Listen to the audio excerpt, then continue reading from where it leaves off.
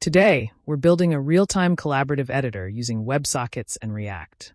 If you've ever used Google Docs and wondered how real-time collaboration works, this tutorial is for you. By the end of this video, you'll have a fully functional collaborative editor running locally on your machine. Let's get started.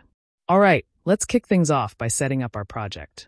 First, open your terminal and create a new directory for your project. You can name it something like Collab Editor. Navigate into this directory.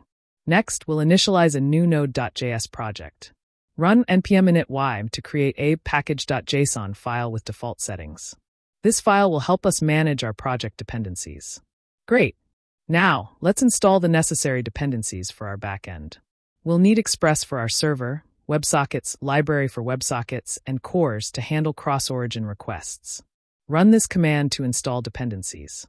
Now that we have our project set up, open the project in your favorite code editor. I am using VS Code. First, let's create our server file. In the root of your project directory, create a file called server.js. This file will contain all the code for our backend server. Open server.js in your code editor. We'll start by importing the necessary modules. We need Express for our server, the HTTP module to create an HTTP server, the WebSocket library for WebSockets, and cores to handle cross-origin requests. Next, we'll create an Express application and set up middleware to handle cores. This will allow our front end to communicate with the back end without any cross-origin issues. Now, let's create an HTTP server using the HTTP module and pass our Express app to it. This will allow us to handle both HTTP and WebSocket connections. With our HTTP server set up, we can now create a WebSocket server. We'll pass our HTTP server to the WebSocket server so that it listens on the same port. Well, for this collaborative editing app, we'll be working with text documents. So we create a variable called document and initialize it with an empty string, like an empty document waiting to be filled. Great! Now we have our WebSocket server set up. The next step is to handle WebSocket connections. We'll add an event listener for the connection event, which fires whenever a new client connects to our WebSocket server.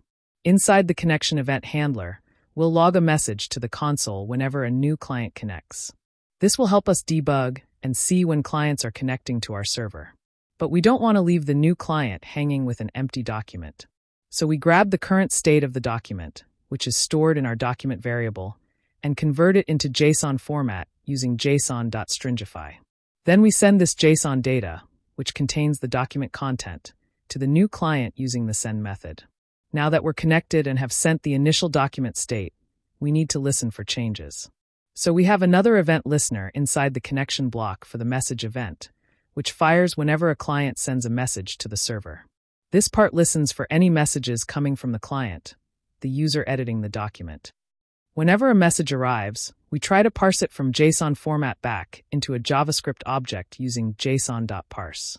This lets us understand the structure of the message. Then we check if the message has a specific type using an if statement. In our app, we're looking for messages of type update. This means the user made a change to the document and is sending the updated content. If the message type is indeed update, we update our document variable with the new content received from the user. This keeps our server's copy of the document in sync with the user's edits.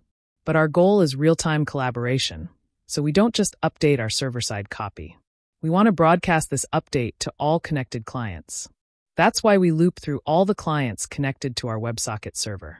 Inside this loop, we check if the client is still connected and ready to receive messages using client.readyState is open. If the client is good to go, we send them the updated document content using client.send in the same way we sent the initial content earlier. This way, whenever one user makes a change, all other users instantly receive the update, and their screens reflect the changes in real time. That's how we achieve collaborative editing. Finally, we have a close event. This part handles the scenario where a client disconnects from the server. We simply log a message to the console indicating that a client has disconnected. With our WebSocket server set up to handle connections, messages, and disconnections, the last step is to start our server. We'll specify the port on which our server will listen and log a message to the console when the server starts. Save the file and run the server using nodeserver.js in the terminal. You should see a message indicating that the server is listening on port 5000. And there you have it. Our backend server is now set up and ready to handle real-time communication using WebSockets.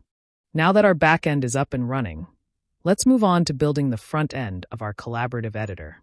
We'll be using React to create a responsive and interactive editor interface. First, let's create our React application. Open a new terminal window and navigate to your project directory.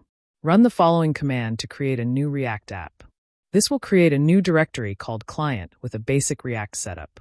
Navigate into the client directory and install the socket.io client library, which we'll use to handle WebSocket connections in our React app. Open the client directory in your code editor.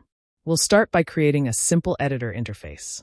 Open app.js and replace its contents with this code. We'll begin by importing the necessary modules. We need React, useState, and useEffect from the React library. We'll also import our CSS file for styling. Next, let's define our app component. We'll use the useState hook to manage the state of our editor content and the WebSocket connection. Here, we're creating two pieces of state. Document, a string to store the current content of the editor. Socket, a WebSocket instance to handle the WebSocket connection. Now, let's set up our WebSocket connection using the useEffect hook. This hook will run once when the component mounts and clean up when the component unmounts. Inside the useEffect hook, we create a new WebSocket connection to our server at localhost 5000. We set the socket state and add an event listener for the onopened event, which logs a message to the console when the connection is established.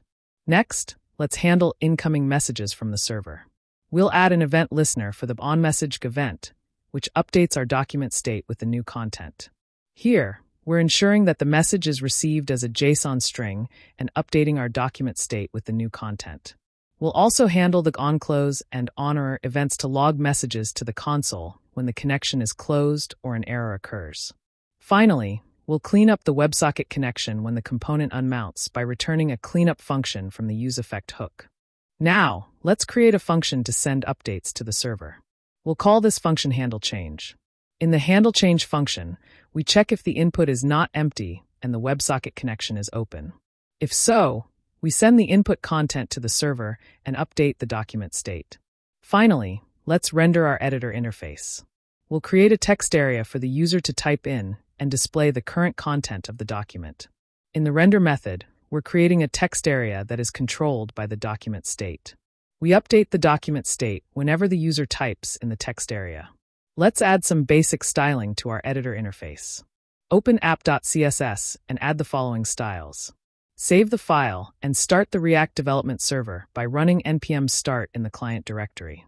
This will open your collaborative editor in the browser. Make sure your backend server is running. Open two browser windows or tabs and navigate to localhost 3000 in both. You should see the collaborative editor interface with a text area in each window. Start typing in one of the windows. As you type, you'll see the changes appear in real time in the other window.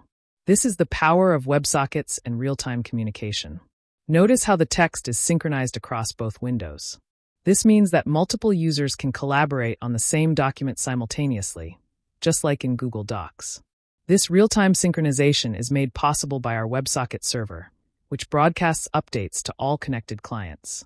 Whenever a client sends an update, the server receives it, updates the document state, and then broadcasts the update to all other clients.